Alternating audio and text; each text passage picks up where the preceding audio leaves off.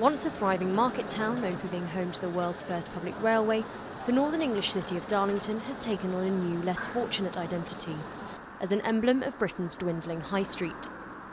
The local branch of retail institution Marks & Spencer's shut a few weeks ago, the latest victim of online competition, rising business rents and stretched household budgets.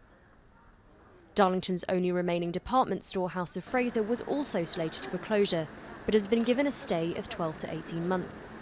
Now a social media campaign backed by the council and some concerned locals hopes to bring customers back to the high street.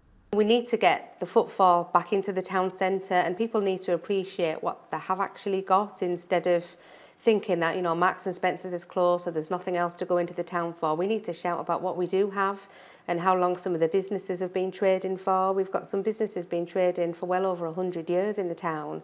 Many of those businesses are here in the town's market, which plans to harness the power of its biggest competitor to survive. A proposed refurbishment will see refrigerated lockers brought in, so shoppers can buy from the market stalls online and pick up from the lockers when convenient for them. But market stalwart Robin Blair says it's community attitude that counts the most.